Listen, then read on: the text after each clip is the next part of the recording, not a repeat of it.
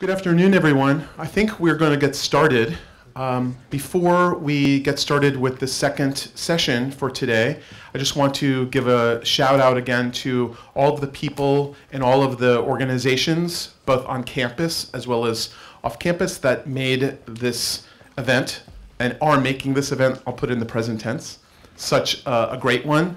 If you're just joining us, welcome. You missed a fantastic first session where we had Nirmala and Dustin Gibson kind of leading us off with some of the issues that we are really trying to explore today.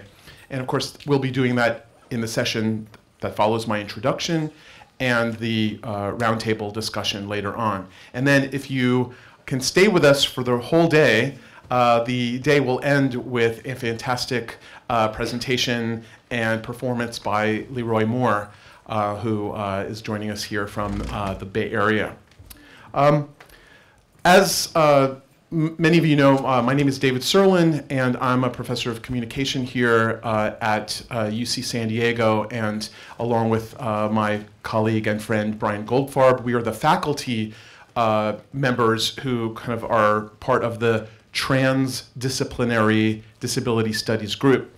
But we could not do what we are doing today, which is providing all of us with fantastic and painful and important things to talk about, as well as food and drink and coffee and conversation, a room on the 4th floor where you can chill out. All these things are made possible both by this institution, but by the voluntary work of so many graduate students from many different disciplines at this university. And I guess, can we just give them a round of applause?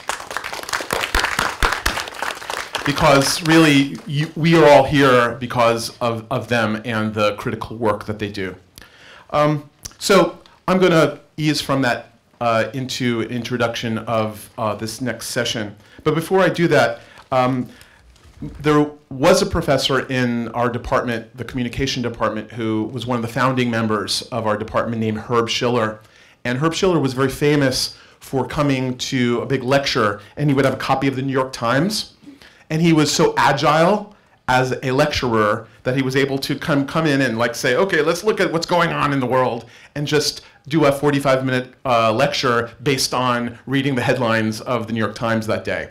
I'm not going to attempt to do that, but I was struck this morning when I picked up my copy of the New York Times and I found two stories almost on opposite sides. One is, and some of you already know about this, the new museum that has just opened in Alabama, the National Memorial for Peace and Justice, which, if you haven't had a chance to either read about it or look at some of the images, is absolutely spectacular and painful to contemplate. It is a memorial to, and here is the front cover. I'm sorry for those of you who can't see it, but I'll describe it.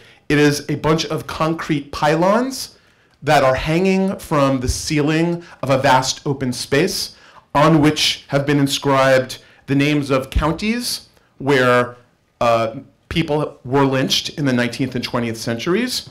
And I won't do justice to this image, but it basically is like walking underneath pylons, tons of weight of concrete that look like they could fall down on you, which is of course part of their design. And also because it's in the exterior space and it's open to the sky, when it rains down rust, i.e. it rains down an equivalent of blood. To say that no museum has been like this in the United States would be an understatement. We're not exactly a nation that deals well with history, and we're certainly not a nation that deals well with painful past events or phenomena that we'd much rather bury under the carpet. And across from that, charming as it might seem in some way, is the announcement by our Secretary of Housing and Urban Development, Ben Carson, that, and I'll just read the headline, "For the poor and the old disabled, government proposes a rent increase." Across from each other, which is just one of those circumstances of, you could say, coincidence, but probably less coincidental and more an effect of where we are in this historical moment. that these two things could coexist in the same nation, and also that these two things, in their own ways, are ways of thinking about not only race and history and disability and the role of the state in either defining those histories or attempting to erase them in some way as well. So the two speakers that are going to follow my introduction, I think in their own ways, are addressing some of these ways of thinking about history, thinking about the ways that institutional violence has a history, and it's a history that's not over. It's a history that's still very present, and even how those iterations may change, and how an African-American head of housing and urban development could be spearheading that is a whole other way of talking about the presence of those complex and contradictory histories.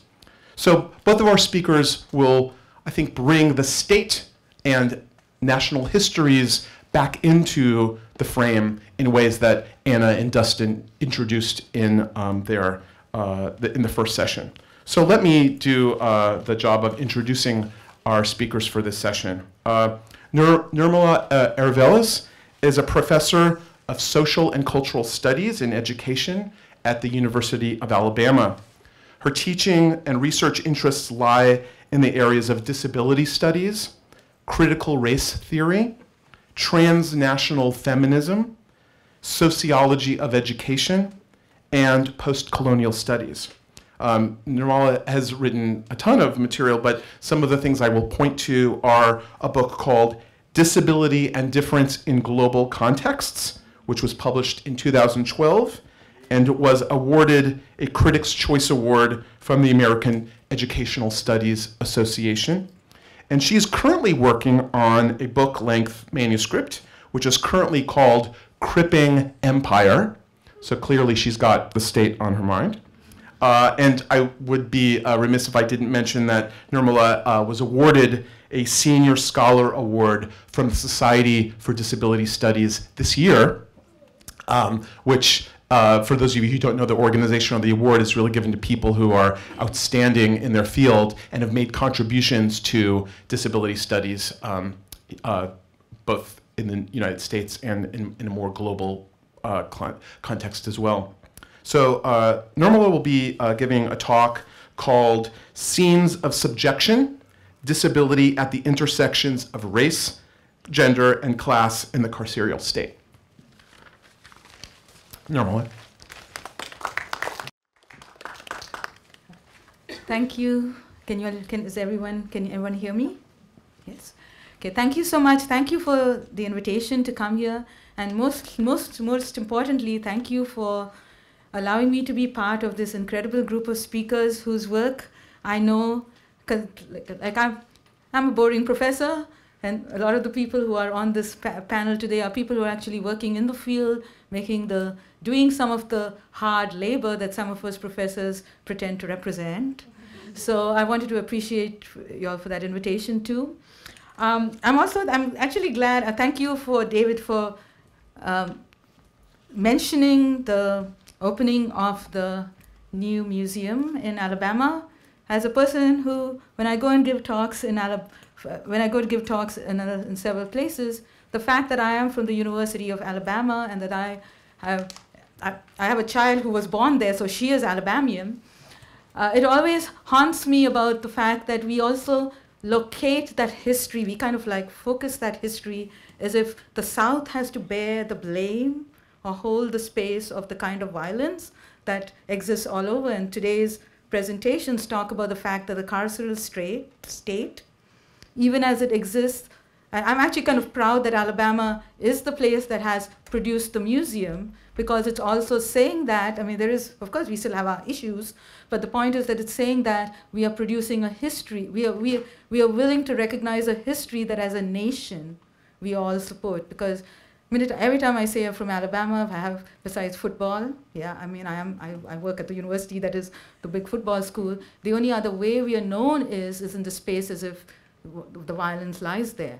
And my presentation today will be located in the South, I mean, one part of it, which I'm also going to say I'm reading it. I had access copies. I don't know where they are. I'm sorry, there are access copies, and I think we have some, if there are people who, we have large print version and regular print version. If you raise your hand, we can distribute those. Okay. Because I know that sometimes people find it hard to follow, and I, being the boring academic, will read, because that way I'll be focused. And the other thing I was going to say, which was also, because I'm so glad Leroy Moore is here today. Usually when I'm doing this presentation, there's a big section of my paper where I cite Leroy, but he's here today, so I don't have to cite him, because you will be hearing his work in a large group. Because I also wanted to pay attention to so much of this work, even though it's represented in particular kinds of bodies, is always collective, and some of that work has real material violence in people's lives. So this construction is work that is connected to what people do, and I'm trying to make sense of it. Okay? Sorry, Nirmala, we have one or two more. We have one large print. And anyone else? We have just one small print. I can have a small print. Small print's fine. All right. So. Either way is fine. Thank you. And because I'm reading, I'm going to be a lot slower when I talk. I'm more animated. So, but let me know if at any time I have the other thing is I have a PowerPoint to kind of also help orient people. Though there are two photographs that I found I had to use, but mostly my PowerPoint is to distract you from staring at me and just doing I'm self-conscious as a presenter. Yes. Okay. So the title of my paper, and I'm sorry, I just left out the race, class, and gender because I was tired to type there, but it's already talking about the intersections of disability. This is a quote from Sarah Martin, Georgia Stockade Blues, which is written by, Sarah Martin was a woman in prison writing about blues in prison. Right. Both legs shackled to a ball and chain, pleading for mercy, but it's all in vain. Ankles all swollen, can't wear no shoes. I've got the meanest kind of Georgia Stockade Blues, unquote. In this presentation, I foreground how the labor of disability is appropriated by the carceral state to implicate bodies and justify violence against them at the intersections of social difference. Beginning with historical narratives of women facing unimaginable violence within post-slavery systems of punishment that included first the convict leasing system and later the chain gang, I mark the historical continuities and discontinuities with contemporary violent practices of the carceral state against women and girls that now include segregated special education classrooms, alternative schools, juvenile detention homes, and other institutional settings. In particular, I trace how the socio-political category of disability is utilized to produce the carceral subject, and discuss the conceptual as well as material implications, most of which actually Dustin Gibson kind of described earlier in the previous presentation, when disability is included in this analysis. Engendering deviance through disability in carceral spaces, this is subheading. Sarah Haley's historical narrative, No Mercy Here, Gender Punishment in the Making of Jim Crow Modernity, offers a vivid yet disturbing account of how, post-slavery, and I quote, the criminal legal system crafted, reinforced, and required black female deviance as part of the broader constitution of Jim Crow modernity, premised upon the devaluation and dehumanization of black life, unquote. The task that Haley sets out to accomplish is difficult because she has no first-person accounts of the heinous practices that occurred when black female prisoners were contracted out to private individuals and companies under the convict leasing system to build, under the most terrible conditions, the railroads, the turpentine farms, the plantations, the brickyards, sawmills, coal mines, and broom-making camps, as well as to clean, to pave and to maintain city streets. When convict leasing was eliminated in 1903, it was replaced by the chain gang that significantly contributed to the infrastructure development in the state of Georgia. Haley's historical sources lie in the range of contradictory artifacts, clemency cases, whipping ledgers, medical and political dockets, and annual prison reports. The contradiction lies in that the very artifacts that sought to humanize imprisoned black women ironically reproduced their social death, and I quote, through the erasure of their interior desires, their beliefs, their sentiments and thought pathways, relegating them to objects of torture and annotations on a ledger, unquote.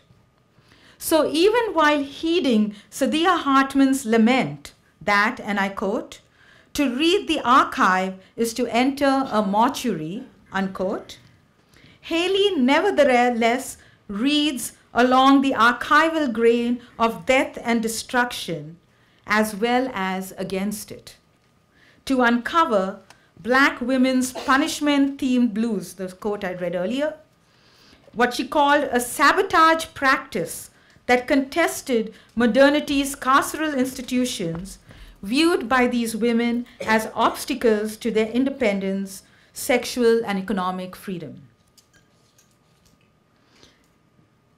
Haley's text, I don't know what happened there, but I will tell you what it is, and I can always share that handout to you later.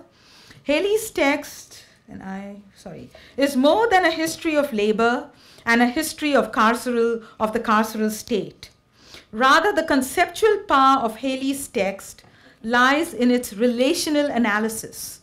And that's basically some of the statistics that I took a photograph from on her page, where it talks about the ways in which the percentages of black women in those prisons at that time to the percentages of white women, and it's like, the numbers are like 340 and 1.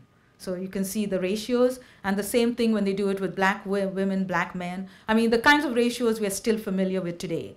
So those were just some statistics that were there, but I put it there. And the conceptual power of Haley's text lies in this relational analysis, one that foregrounds that what is offered as, and I quote, a resource for the consolidation of an opposing, stable, coherent, legible, juridical subject, white woman. So in other words, it's the construction of a white woman, is offered and in the sexual anti-normativity, in fact, the queerness of the black female bodies, arrested and arresting deviants, reinforced through the carceral political domain. And this is a quote from Haley.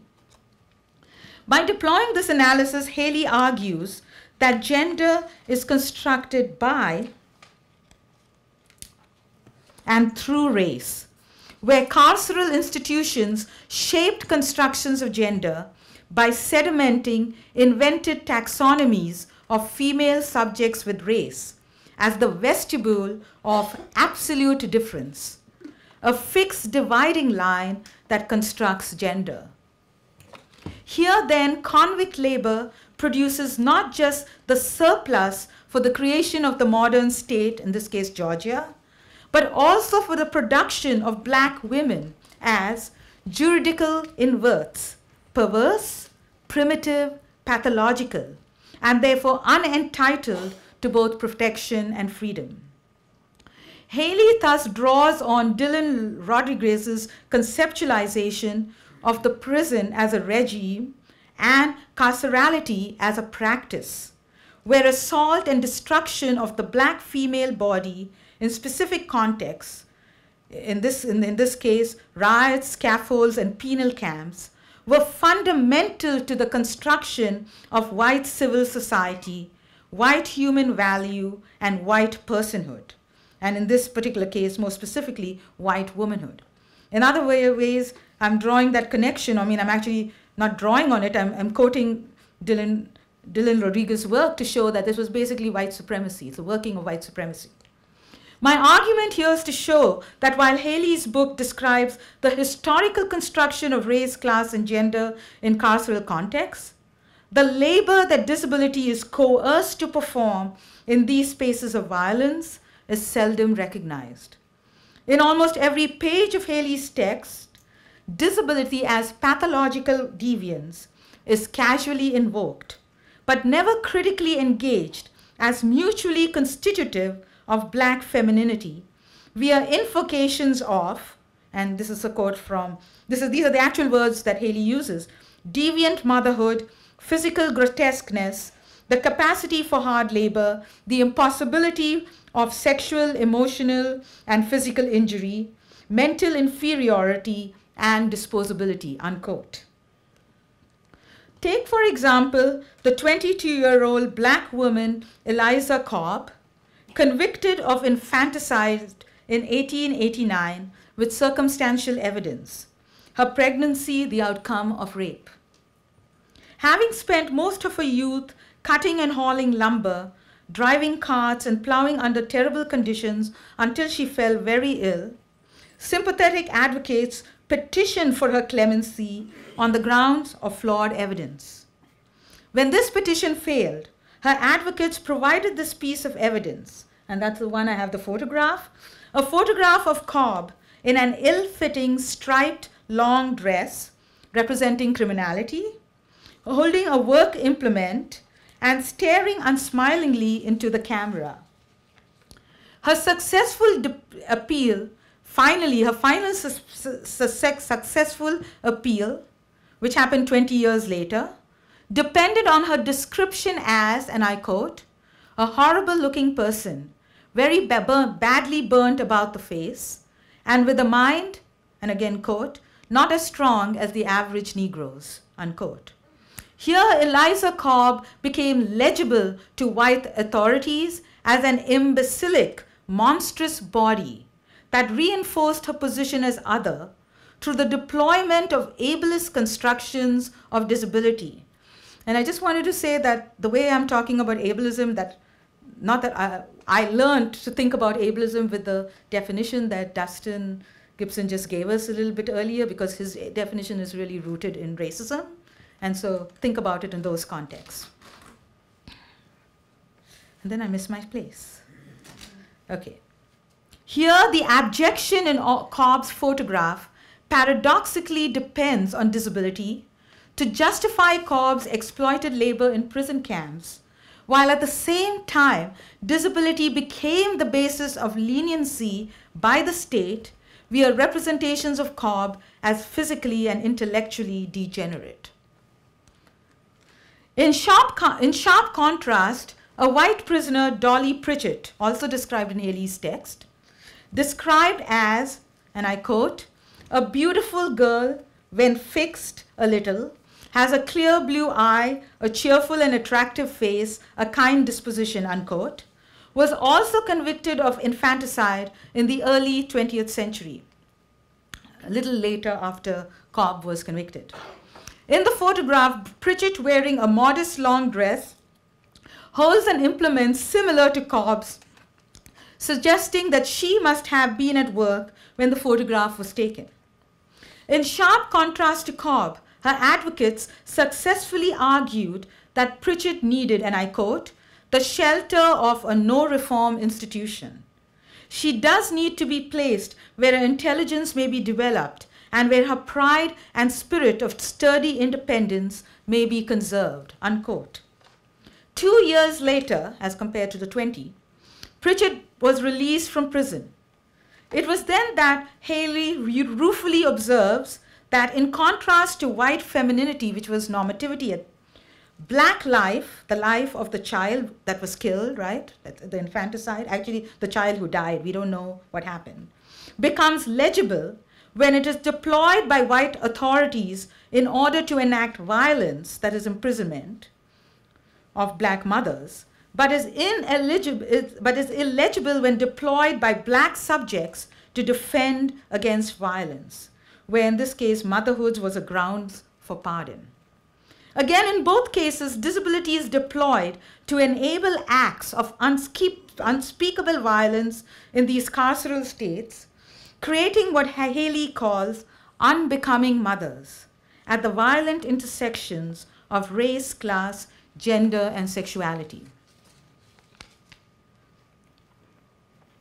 In the very first pages of Scenes of Subjection, Saidiya Hartman, and I'm sorry I should have spelled it earlier, Saidiya, and Hartman, Hartman, refers to the primal scene in Frederick Douglass's autobiography of the beating of his aunt Hester in order to raise questions about the ethics of representing the spectacular character of black suffering.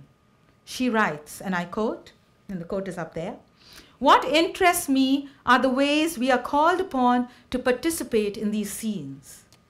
Are we witnesses who confirm the truth of what happened in the face of world-destroying capacities of pain, the distortions of torture, the sheer unrepresentability of terror, and the repression of dominant account?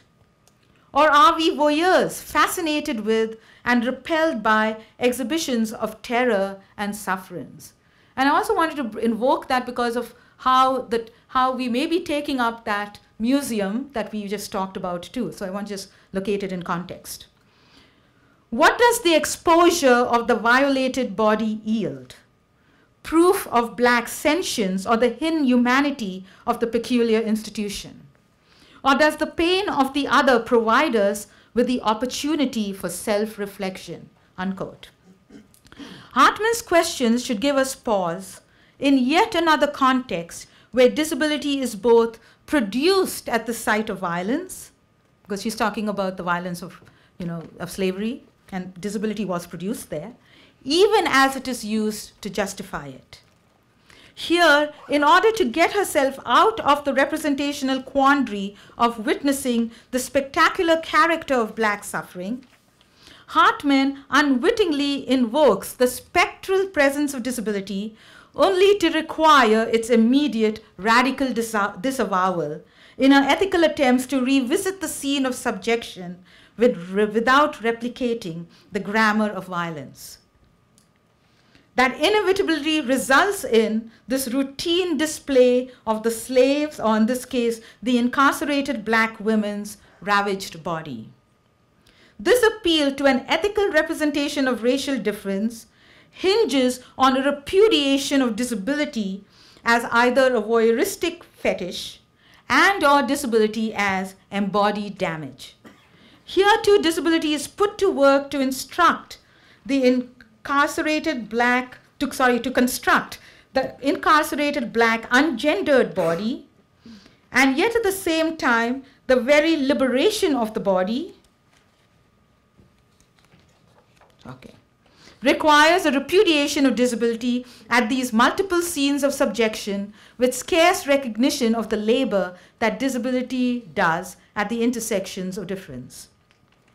I use the terms unwittingly and implicitly in describing this turning away from disability, not as a critique of Hartman or Haley, whom I'm big fans of and I just love their work, but rather to publicly alert us as to how disability's ghostly presence foregrounds the naturalization of ableist imperatives that have continued to contribute to the incarceration of girls and women of color in these same contexts. This is not to say that disability is unreal, confined to the realm of ghostly discourse. Rather, I argue that ableist constructions of disability as the embodiment of damage are regularly deployed in all carceral spaces that are not limited to prisons, but also include state institutions, special education classrooms, and alternative schools. Feminist disability studies scholar Alison Kafer, in her book Feminist Queer Crip, describes how disability is historically represented as a terrible unending tragedy, such that any future that includes disability can only be a future to avoid.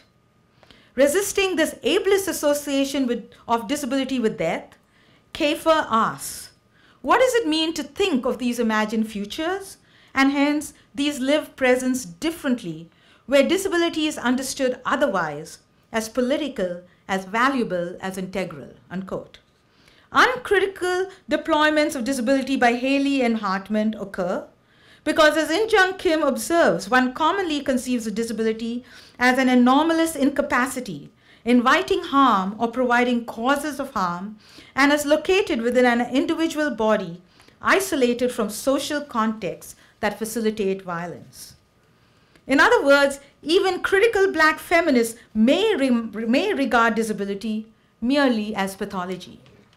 Moreover, if at all disability is recognized, it exists to expose the vulnerability of others in order to attain justice for the others themselves. Very rare is the occasion when disability claims our attention to attain justice for itself. Recognizing these discrepancies in critical and transformative circles, Kim raises the following questions. What would happen if one compares the view of disability as evidence of social injustice and the view of disability as evidence of diversity and belonging? When bodies are wounded by violence, at what point does this consequential body of harm become a being entitled to resources and accommodation beyond the grief associated with the loss of an able body? Hartman's response to Kim's question is existential in her approach, while leaving a door open to embrace the possibility of disability. She writes, how can a narrative of defeat, oh, maybe not. Okay, maybe not. Okay, sorry.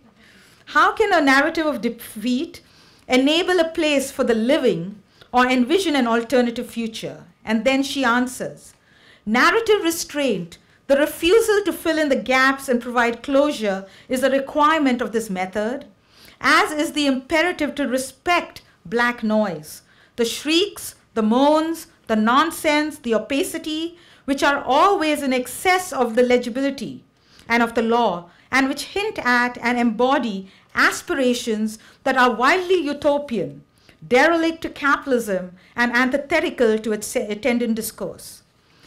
So here what Hartman really does brilliantly, and I'm just naming it. What she does is she shifts from refusal to recognition of the transgressive possibilities contained in non-normative spaces that are usually conceived of as damaging. Here the shrieks, the moans, the nonsense, and the pain actually refuse the legitimacy that the normative order enforces in the process of remembering and forgetting, and in doing so has the capacity to append the legible historical ledger as well. Here the utility of disability to disrupt the hegemonic shows its hand clearly, an advancement from previous oppressive iterations of disability. And yet, though Haley and Hartman offer a critique of heteronormative white supremacy by decrying its pathologizing approach to oppression that significantly defines racialized communities, they implicitly accept that disability is direct evidence of tragic harm, injustice, and deprivation, from which social movements committed to anti-racist, feminist, queer, and/or class struggle try to distance themselves. Thus, even while there's an attempt to read disability as transgressive possibility, and it's there, what inevitably happens in that refusing the spectacle of black suffering inevitably results in refusing disability. I have argued elsewhere in my other work that disability is a historical category whose emergence is closely intertwined with race, another historical category within specific historical conditions of slavery, capitalism, colonialism, and now neocolonialism and transnational capitalism, in order to appropriate the labor and land in order to appropriate labor and land. Also have to include settler colonialism in that context. Here both race and disability are intimately connected to each other, so that it's hard to decipher where one begins and the other ends. Thus, one mode of analysis is to critically engage the historical materialist conditions that constitute damaged subjectivities by the state within these intimate intersectional spaces in order to disrupt the habitual hegemonic violence of heteronormative white supremacy and its appropriation of labor of black men and black women in the different historical permutations of the carceral state.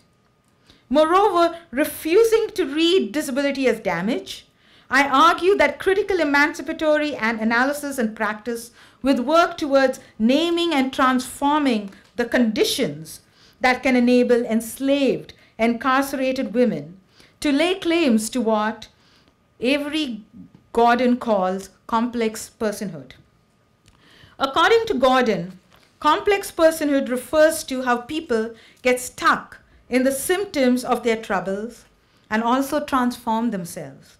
That the stories people tell about themselves, about their troubles, about their social worlds, and about their society's problems are entangled and weave between what is immediately available as a story and what their imaginations are reaching toward. It means conferring the respect on others that comes from presuming that life and people's lives are simultaneously straightforward and full of enormously subtle meaning, unquote. One such contemporary example of this kind of work in my own field is Subini Anama's book, The Pedagogy of Pathologization, Disabled Girls of Color in the School-to-Prison Nexus. In this book, Anama animates theories of intersectionality, race, and disability, which he calls discrit, via the lived experience of Black and Latina girls who are subjected to a litany of violent practices abetted by the school-to-prison pipeline, or, as I will also argue, where school is in fact prison, right? Not very different from the violence described by Haley in the convict labor camps a century earlier. By recognizing these young women via complex personhood, Anama documents their practices of resiliency while at the same time foregrounding the structural interventions needed to resist the pathological criminalization of these young women in our public schools. But this recognition does not require a moving away from disability. Rather, I argue that to bear witness to their complex personhood, notwithstanding these scenes of subjection, it is necessary to draw a materialist intersectional framework, that simultaneously foregrounds the materialist as well as representational labor that disability has historically been called to do at the violent intersections of difference. Thank you.